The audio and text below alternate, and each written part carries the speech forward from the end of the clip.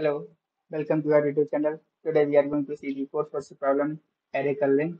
So in this problem we are given array of n integers and our task is to determine whether it is possible to color all its elements in two colors in such a way that some of the elements of both colors have the same parity and each color has at least one element color. Okay, so let's see this example. So in this example, like what we have to do, we have to color all the elements in two color only and such that the parity of those colors will be the same. Okay, so basically what it means, like we can color first, second and fourth element in one color, like 1, 2 and 3. So if we sum this, it will become 6 and rest of the elements it becomes 18. Okay, so if you write 6, like it will be 1 1 0 and 18 1 0 0 1 0. Okay, so the parity is same here, so that's why answer is yes in first case.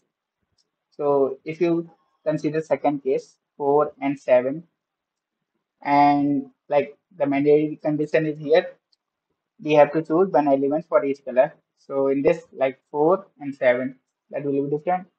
So here you have this representation 1 0 0, and here you have 1 1 1. Okay, so the parity is not same. Answer is no here. So what you can do to solve this question, like directly take the input of all the elements and take the sum.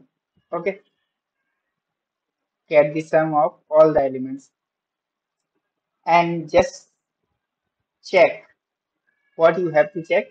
Like this sum must be divisible by 2. Basically, must be even. This, okay, this. So we have sum. Sum should be even. If it is even, answer is yes. Else, no. This is a simple solution. Hope you understand this solution. Like this video, subscribe the channel. Thank you.